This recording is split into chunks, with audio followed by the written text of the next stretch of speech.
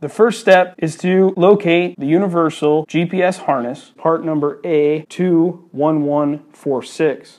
This is inside the kit number A21143. There are 3 total connections. You of course have your 9-pin serial connection, which plugs into your Viper 4. It's a small black style connection. Looks like it plugs into the back of your computer. The other side is a T-fitting, which has 2 Deutsch ends on it, a male and female side, and that is going to plug into our factory location of our Starfire receiver on your customer's John Deere tractor. The next thing you want to locate is your Viper 4 display harness. It is best to have the Viper 4 display and associated cables that come with the update kit already installed into the tractor prior to installing your GPS cable.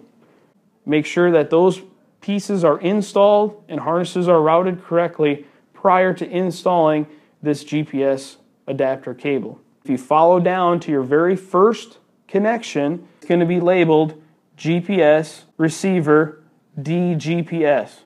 Once you've located that cable off of your display harness, plug in your serial connection from your John Deere Starfire receiver cable.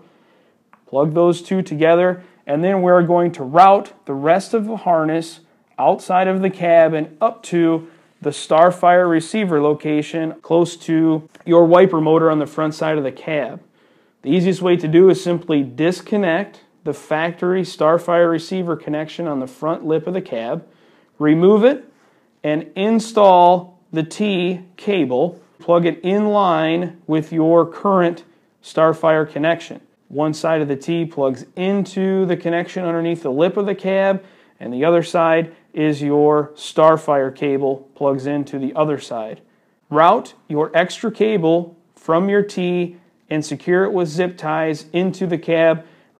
Once you have secured it, the T is in and your GPS cables are connected to your display harness, your installation of the cable part is complete.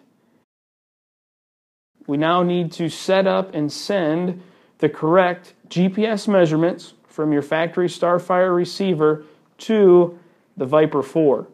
This can be done with most John Deere displays, including the GS2 2600, the GS3 2630, and Command Center if applicable. The setup may vary slightly between displays, but the following instructions are specific to the 2630.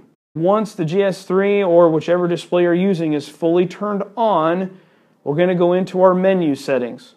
The menu button is located in the lower right hand corner. It has an up arrow followed by some dashed lines to the right of it. Once you tap on that button, it brings up a whole list of main menu options, and we are going to select Starfire icon on your menu list. Once you've selected that value, you then go to the Starfire screen and select the Serial Port tab.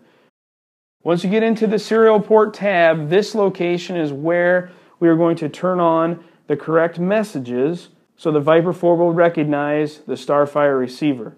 The 3 messages are as follows: GGA, VTG, and lastly ZDA.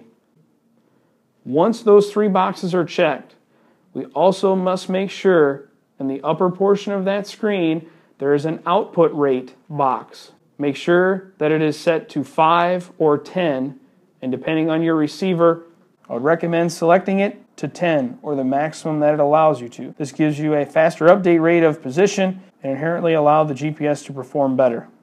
Once those values are added, the 3 boxes are checked, you have a minimum of 5 set in your update rate. The setup is complete for the John Deere Starfire and cable installation for the Viper 4. From this point, we need to get to the Viper 4 and recognize our Starfire receiver. These steps are outlined in the quick reference guides for the Viper 4, as well as the owner's manual. This step I would recommend not being done until you are out and have GPS signal prior to performing those steps.